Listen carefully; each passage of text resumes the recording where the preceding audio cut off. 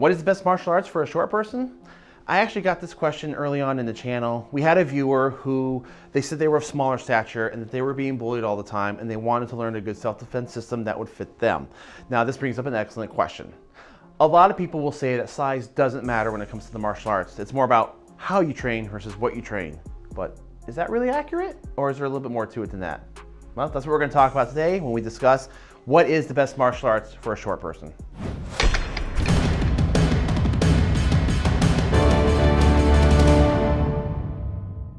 So what is the best martial art for a short person? This is actually an interesting question, and it really kind of makes us break down how arts are composed and what body types are more adept at which arts versus others. And I'm going to say this right now, size absolutely does matter. When it comes to fighting, when it comes to self-defense, I'm sorry, a bigger person generally does have an advantage over a smaller person, especially if they've had training too. I mean, just right off the bat, they've got a longer reach, they've got more body mass, and sometimes they have more strength. Now, it doesn't mean the bigger person's automatically going to win, but it does have to be acknowledged because it does play a major factor in how you defend yourself and what tactics you're going to use to defend yourself against somebody bigger than you. So I think the first question we have to address before we answer the whole overall topic is, what is your purpose?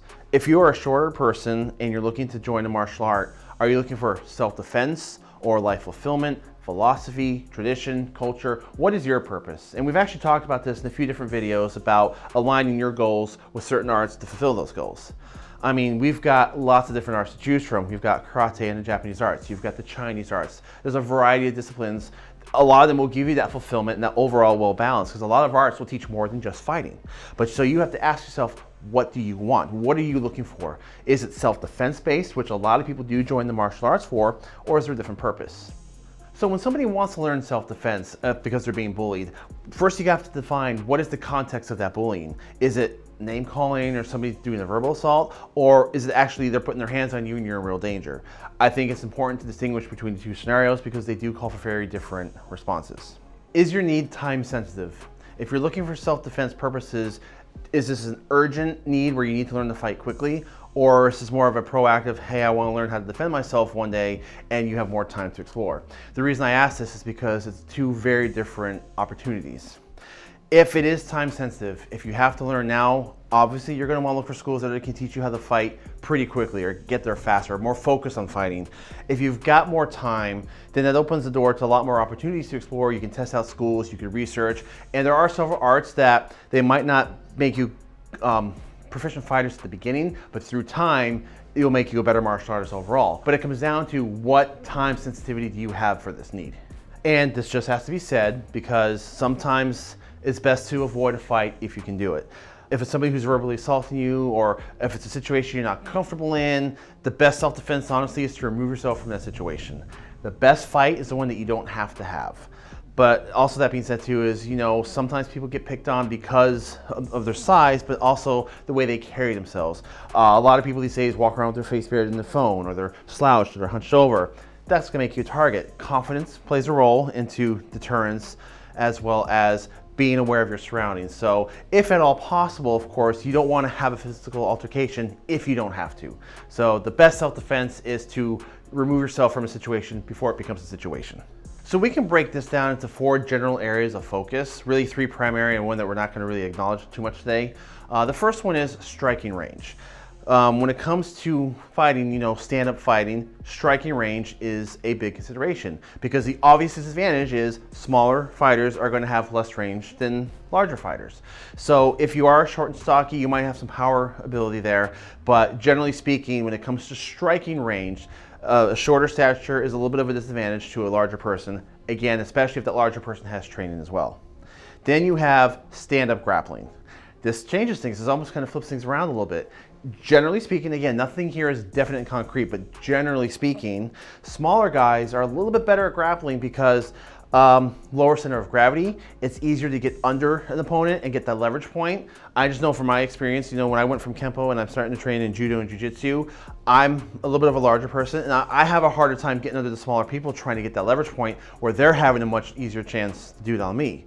And also, we have a very young student in our class. She's about 10, 12 years old, small, but the funny thing though is yeah, okay, she's not going to take us on in a fight, but when we do work with her, she is small and she can get her leverage down. And when she drops her center of gravity, she's like a little anchor. You actually feel yourself getting pulled off balance.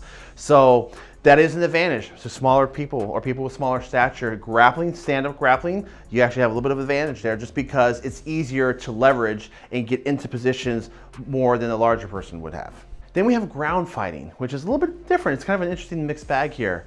Generally speaking, a larger person is going to have the advantage on the ground over a smaller person just because you have to take into account a large person laying on top of you is going to give them an advantage. Even if you've got skill, you're going to have to put extra effort into countering that. I know this from experience. I've rolled with bigger guys that I've actually had more training than them, but they've had 100 pounds on me, and sometimes it's a lot harder to move that weight. When it comes to Brazilian Jiu-Jitsu, it's an excellent, excellent art to learn how to grapple, but it takes time to be good at it. You can learn a lot of concepts at the beginning, but to become very proficient in BJJ, it takes a lot of time, and there's a reason why the standard time to get a black belt is 10 to 15 years. And then the final fourth category is when it comes down to like weapon arts, when you got like a Eskrima and you've got the Kali sticks. But honestly, we're not going to focus on that today because it's not like you're going to walk around with the Eskrima sticks, and we're not even really getting to the topic of weapons today. We're going to focus more on hand-to-hands and body type and builds. But that is still something that's worth a discussion in the future. Now, if urgency is not a factor, that you have your time, you want to explore, and even maybe not just for self-defense, but you want to do the whole rounded, fulfillment, you've got a lot of different options. For example, you've got the karate systems and Japanese arts and Okinawan arts. Karate is pretty good for a long term. And if you want philosophy built in, and if you find the right school that actually teaches you sparring and combat, especially the Okinawan schools, if you're shorter and stockier, that's actually not a bad option just because they focus on, a lot of the Okinawans, they're not huge people. They've learned to generate that power and drive linear force forward. So an Okinawan or a Japanese karate system is not a bad idea if you want to invest the time into it. That being said, you've got the Chinese arts, also excellent, but they take a commitment as well. You've got arts like Wing Chun and Xing Yi Xuan, and those arts, they are great, and they're good short range, and they're meant for smaller people, but once again, you're not going to master that overnight, so if you have the time and you want to explore and you want to learn the culture and the system, those are also great options. Grappling, I'm always going to recommend grappling because I think it's always a good option, especially if you want to augment or supplement another system.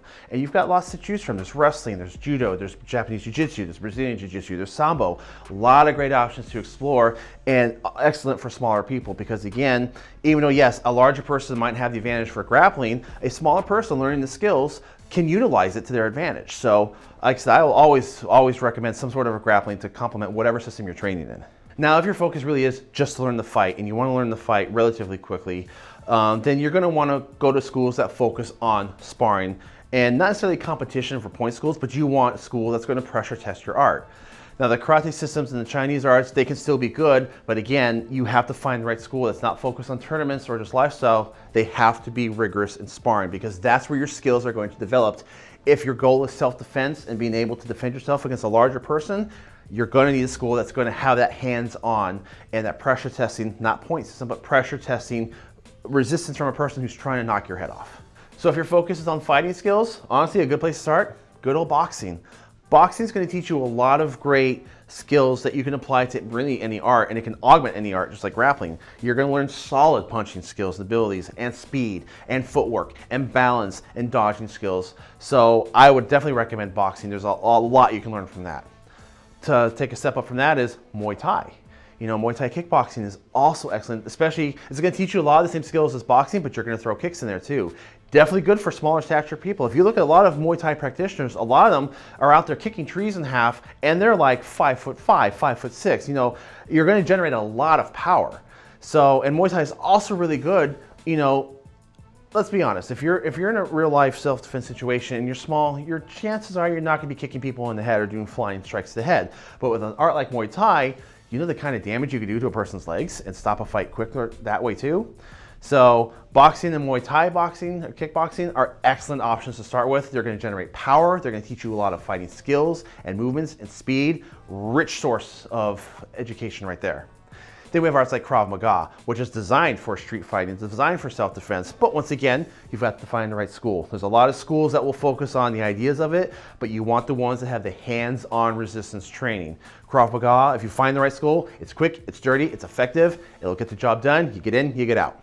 Wing Chun is another great art for smaller people, and it's actually believed to be an art that was developed for people of smaller stature. And it's great for the close combats and the cutting in at the angles and bridging distance to get you up and close. It's just another art though that takes time. You know, you got to put your years into it, and you have to find a good school that will again teach you the hands-on experience. But that's another great art for a smaller person. When it comes to stand-up grappling, I would recommend either judo or some variation of a Japanese jiu-jitsu system. Again, you want to find a good school, a school that's going to practice on people and give you that resistance training, and also make sure it's not necessarily just a competition, a tournament-focused school. Judo is very, very popular for tournaments, and they have rules, and some schools will practice according to competition. But when you really look at it and break it down, judo can be applied. It can be pretty effective if you train for it to be effective in self-defense. So once again, like we mentioned before, people of smaller stature tend to have an advantage in stand-up grappling because with a lower center of gravity, it's a little bit easier to get into a point of leverage than a larger person would. Then we go to, of course, back down to grappling or ground fighting. Again, there's a lot of options for ground fighting and ground work, but I'm going to recommend BJJ. You really can't go wrong with that, especially if you're smaller, if you want to augment to learn. I wouldn't say learn it only. I don't believe you should only learn a grappling system. I think they are perfect for giving you a skill to fill in where the stand-up systems don't do. And BJJ is probably one of the best options for grappling.